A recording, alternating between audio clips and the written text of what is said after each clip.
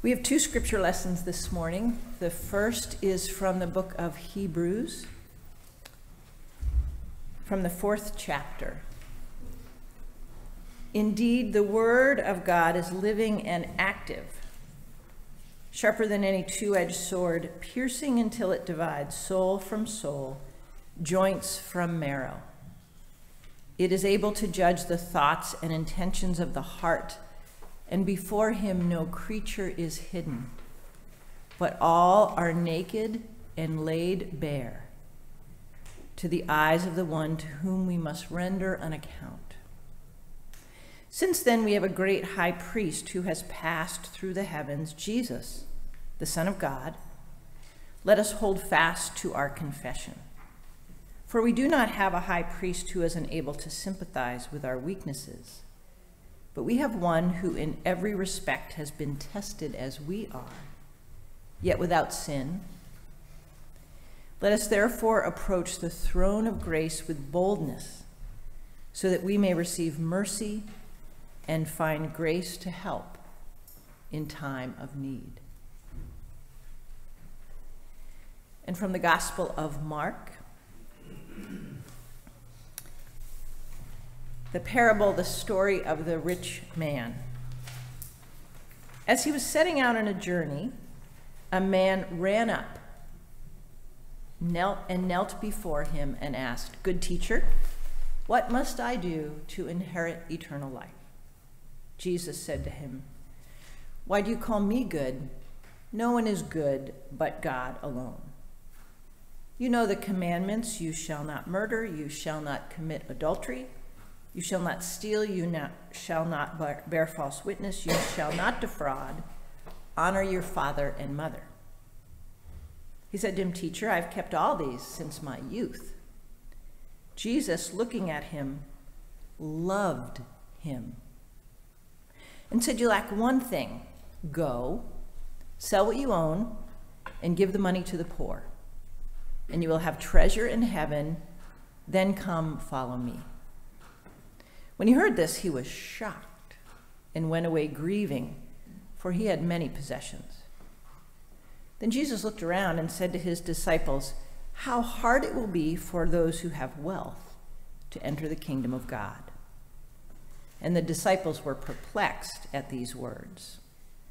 But Jesus said to them again, "Children, how hard it is to enter the kingdom of God. It is easier for a camel to go through the eye of a needle than for someone who is rich to enter the kingdom of God." They were greatly astounded and said to one another, "Then who can be saved?" Jesus looked at them and said, "For mortals it is impossible, but not for God. For God all things are possible." Peter began to say to him, "Look, we have left everything and followed you." And Jesus said, "Truly I tell you, there is no one who has left house or brothers or sisters, or mother or father or children or fields for my sake and for the sake of the good news, who will not receive 100-fold now in this age, houses, brothers and sisters, mothers and children, and fields with persecutions, and in the age to come eternal life. But many who are first will be last, and the last will be first." May God bless to our understanding the reading this morning from God's holy word. And welcome, special guests, Betsy and Bob Lenscold.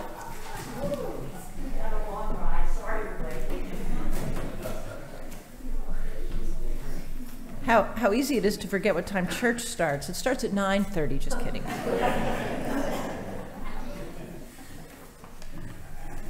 We're very glad to have you here, Lenscolds.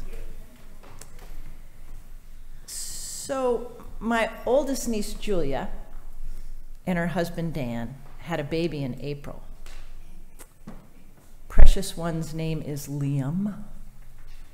Many of you know that because you've been shown pictures of Liam, whether you wanted to see them or not. Liam, of course, is the best baby ever. He's the cutest baby ever. He's the smartest baby ever. He's the most advanced baby ever, and all that. But there's something else. He loves to be naked. He loves it. Maybe all babies do. It's been quite a while since I've been around babies, and one baby consistently. But love doesn't even begin to describe it. The diaper comes off, and he kicks, and he gurgles, and he dances, and he oohs and ahs. He is having the time of his life. And he's completely naked. One of our lessons from this morning mentions nakedness. It may have breezed right by you. It did by me the first couple times I read it. In Hebrews, we hear these words, "Before him no creature is hidden, but all are naked and laid bare." Now, I could read these words to my great-nephew, Liam, and he'd have no idea what I was talking about.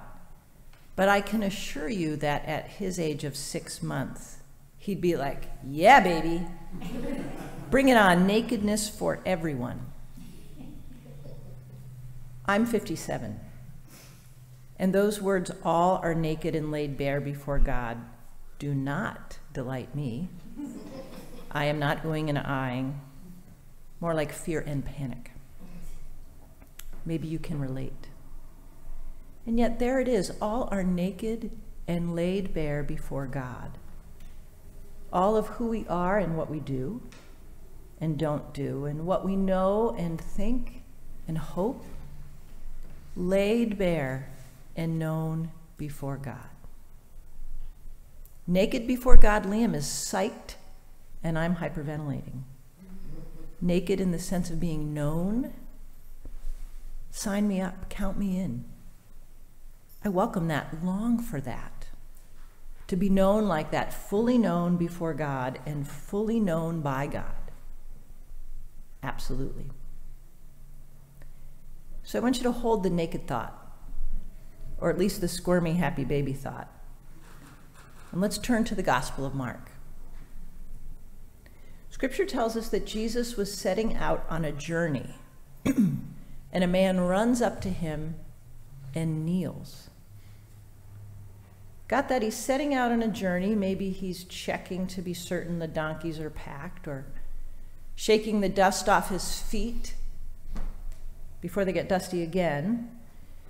However one got ready in Jesus' day, he's doing that when a man runs, doesn't walk, doesn't stroll, but runs up to him, and then he kneels. Because the man knows something, doesn't he? He knows that Jesus is no ordinary guy. And then quite famously, the young man asks Jesus about eternal life and how one gets it. And Jesus says, "Sell everything and give all the money to the poor." Does the man dance with joy, say, "Yeah, baby, bring it on," like Liam in a diaper change? No. The man walks away shocked, dejected. The running and kneeling man thought he had been so good. The disciples thought they had been so good. And Jesus says, with love, Scripture tells us that Jesus loved the man. With love, Jesus says, there's more. More to give, more to be, more to do, to follow me. And so much more to come for those who do. Now, I'd like you to think of a number between 1 and 100. Just have it in your head. I'm not going to ask you to tell me what it is, or it's not a test. But have a number between 1 and 100, doesn't matter what it is. Have that in your brain. And now I want you to take that number and times it by 1,000. So now you have a new number, a bigger number in your mind. That is at least how many sermons have been preached in an attempt to answer the question, what does Jesus really mean when he says, sell what you own and give money to the poor? Maybe you took 99 times 1,000, 99,000 sermons at least preached on that question. What? Jesus? Really? Sure. Jesus, don't you mean what blocks us spiritually from God, we should get rid of that? Sure. Clearly, Jesus, you mean that we only should give away what we don't need. Sure. One of my colleagues says this passage is untamable. I like that, untamable. This passage is meant to make us uncomfortable. It's a little bit like exercising. If it's not hard, at least a little, it might not be doing any good. Someday I'll preach about the money part of this passage from Mark, but not today. I want to go back to being naked before God, laid bare. I offer to you that the running, kneeling man thinks he has figured out in part what Jesus wants. He runs to Jesus, he kneels, he's so excited. He can sense, a colleague of mine says, the man can sense that there is more out there than what he has experienced so far. What's the next step, Jesus? What do I do? What's the next box to check? What do I take on? And the answer is nothing. Get naked. Lay oneself bare before God. Give things up. This lesson offers that the kingdom of God confronts us with a vision of life and identity incompatible with our presuppositions. We get in trouble when we think we know what Jesus wants. What does being laid bare before God, getting naked, look like? In the late summers, when I take my combination of vacation and sabbatical, a couple of things happen. We usually go to Maine. I eat a lot of lobster. You have guest preachers who are great. You have a fantastic Laity Sunday. I get a break from meetings and emails, all of which are necessary and important. But the break is nice. But in one form or another, every year, something else happens. I take a step back and I think again about what church is, what we do, and why.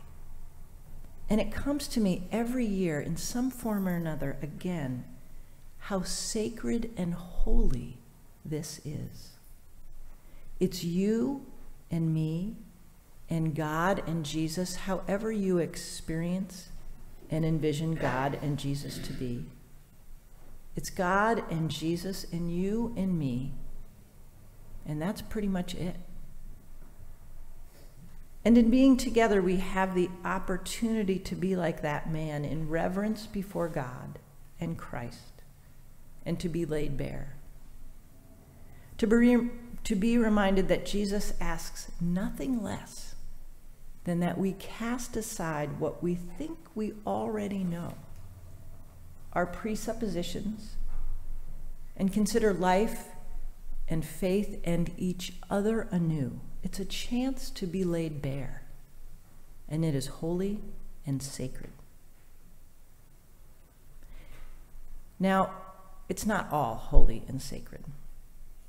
If you have been here late at night vacuuming up water as it rushes into the leaky side entrance, that doesn't feel very holy and sacred. And Friday afternoon, I spent time struggling with the wireless thermostats, which were no longer talking to the church internet. You can rest assured that that did not feel particularly holy and sacred. Yet. The time that I take off is great, it's restful. But even better is the way it brings me back to this, to church writ large, the holy and the sacred.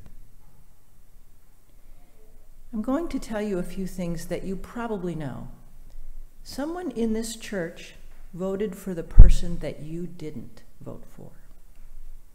And someone here this morning or online sees COVID very differently from you, or climate change, or fill in the blanks. Again, I'm not telling you anything you didn't know or could have guessed, except maybe this. Here we are together praying, singing, being God's beloved people, together and so different. It's a miracle, really. It's God. It's church. It's God at work in us, on us, all of us, those at home, listening in the car, those who will sit down and watch worship on Thursday afternoon with a cup of tea, or folks who only come here one time. This morning I invite you to ponder and treasure and celebrate how holy and sacred this is, all of it. When I step back, it's what I see again. And like the man running to Jesus, I want to kneel in reverence and awe. For this, what we do here, is something special. It's no ordinary gathering or group of people. This is no ordinary work that we engage in. Holy, sacred. God calls us to be willing to be laid bare enough that our presuppositions can be challenged. That is a life of faith. And here we are, wherever we are, God and Jesus and you and I, and our chance to be laid bare and made new. May God bless us in our running and in our kneeling and in our common life together. Amen.